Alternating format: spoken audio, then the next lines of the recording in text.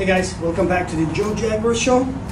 Today I have the Takahashi 102 TSA. We're not going to test anything today, not optically anyway. We're going to see if that focuser that I did, the frankinscope, can't even focus, okay?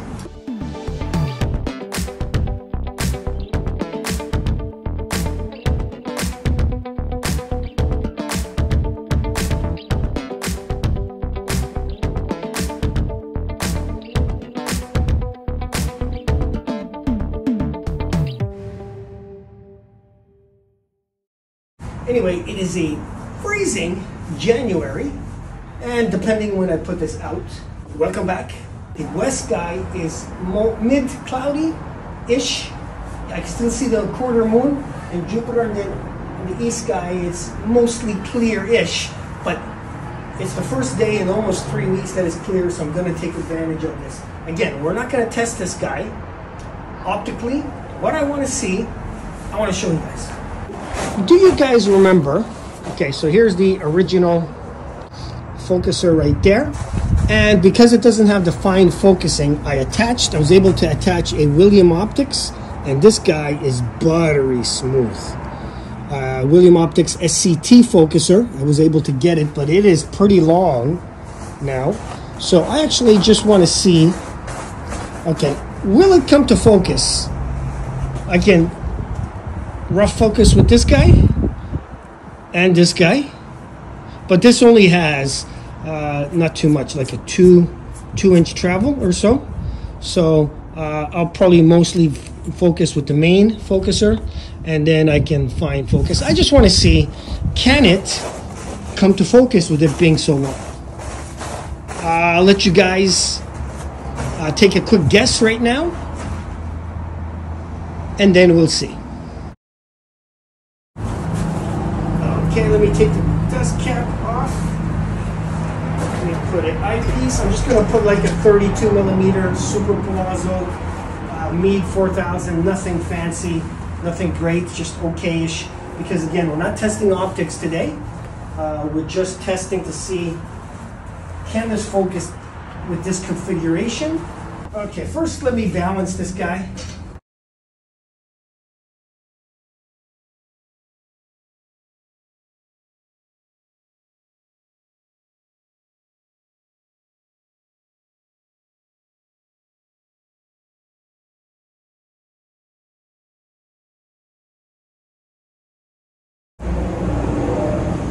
Okay, perfect. I almost have to go to the bottom. Now, it hasn't even cooled down at all. Wow, this guy's really, really too high. So I'm going to lower it.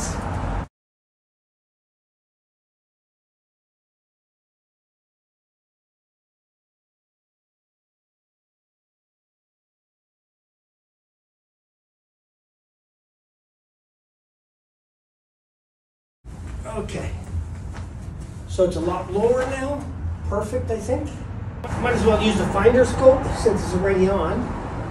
And if it's aligned, it should be right there. And okay, I see it. So,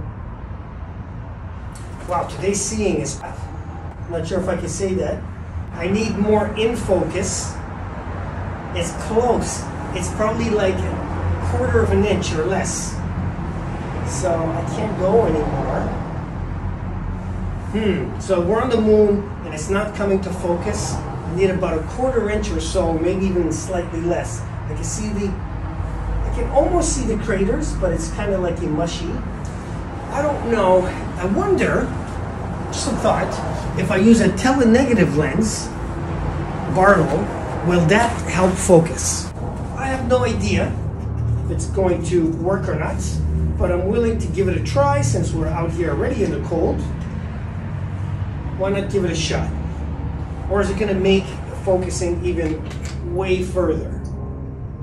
So, no, that did not help. It made it further. So, you know what I'm going to try?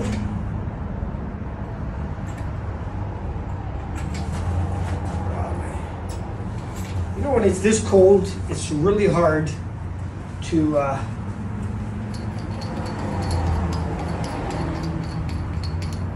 use your fingers. Now, can I use, I'm gonna try to take the lens out and just try to attach it to the Barlow. Give me a second. Okay, let's put this on. Now bare hands. Hope I don't regret it for too long. Okay, see the moon? Still there. And haha, it worked. Nice and sharp.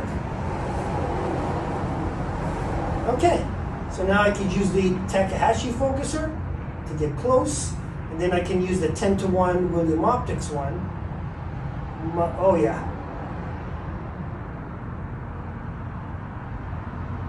Really good.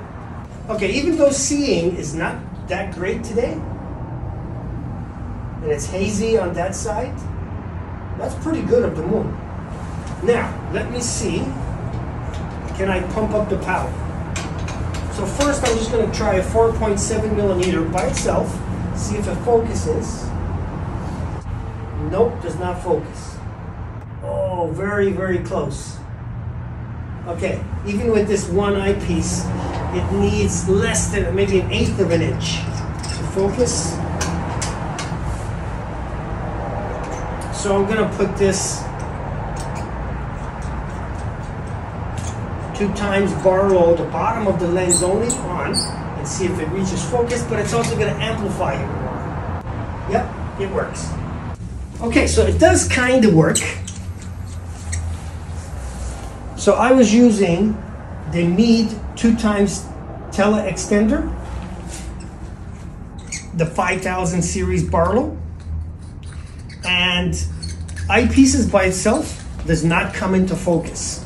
When you use the Barlow with the eyepiece, no matter which, in as a regular, it does not focus. But if you just use the bottom of the lens and you screw it under, it does focus. But again, remember, you're multiplying or you're powering it up even closer.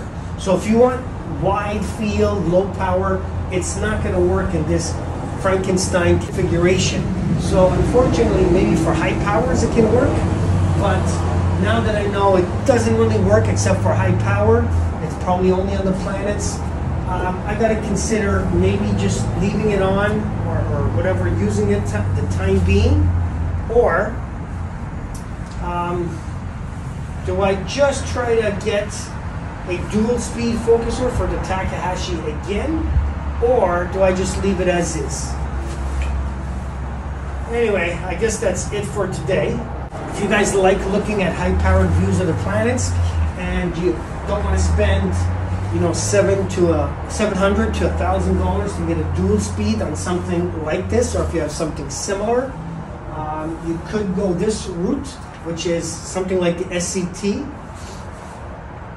Crayford focuser, and if it works, then that's great. You can probably, again, I have seen them on the used market for about $95 Canadian. So I think that's about 60 something American. So it's not very cheap to get a dual focuser, but you'll never get low power views out of it.